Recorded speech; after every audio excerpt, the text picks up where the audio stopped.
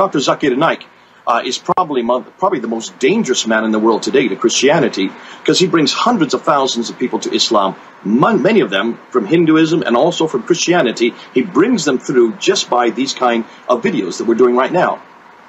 He goes all over the world. He was to come here in Britain last July, and he was going to come. They were going to bring him down to Wembley Arena, which seats 12,000. They sold out tickets for his meeting in 2 hours. Now, this man is dangerous. This man is enormously popular. He knows Urdu, he knows Hebrew, he knows Greek, he knows English, he knows Arabic. He has memorized much of our Bible by heart. He uses no notes, and he tears our Bible to shreds, or he tries to, and he confronts the Christology of Jesus. He confronts the Trinity. He confronts the whole, what they call the Pauline paradigm. These are amazing questions. They're great questions.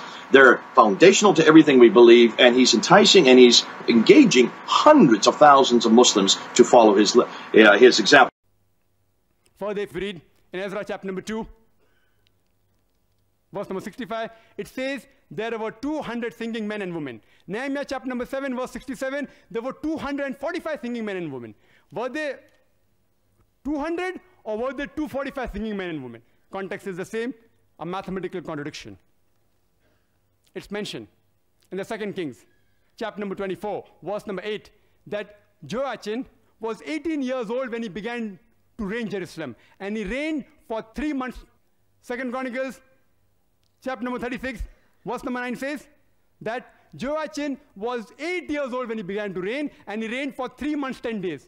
Was Joachim 18 years when he began to reign, or was he 8 years old? Did he reign for 3 months, or did he reign for 3 months, 10 days?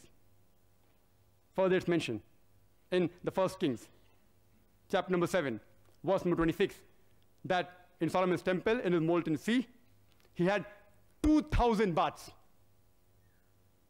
In 2 Chronicles, chapter number 4, verse number 5, he had 3,000 baths. Did he have 2,000 baths, or did he have 3,000 baths?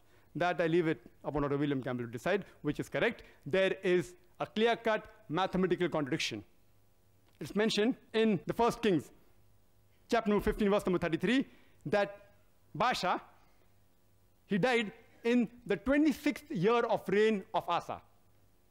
And 2 Chronicles, chapter number 16, verse number 1 says that Baasha invaded Judah in the 36th year of the reign of Asa. How can Baasha invade 10 years after his death? It's unscientific. In Jesus Christ, peace be upon him, to him was revealed the Injil. This is not the Injil. It may contain part of God, but the other unscientific portion is not the word of God. I would like to end my talk by giving the quotation of the glorious Qur'an from Surah Baqarah, chapter 2, verse 7, which says, فَوَيْلٌ لِلَّذِينَ يَكْتُبُونَ الْكِتَابَ بِأَيْدِيهِمْ ثُمَّ يَقُولُونَ هَذَا مِنْ عِنْدِ اللَّهِ لِيَشْتَرُوا بِهِ ثَمَنًا قَلِيلًا فَوَيْلٌ لَهُم مِّمَّا كَتَبَتْ أَيْدِيهِمْ وَوَيْلٌ لَهُم مِّمَّا يَكْسِبُونَ. Woe to those who write the book with their own hands and then say this is from Allah, to traffic with it for a miserable price. Woe to those for what they write, woe to those for what they earn. Wa akhiru da'wana alhamdulillahi rabbil alameen.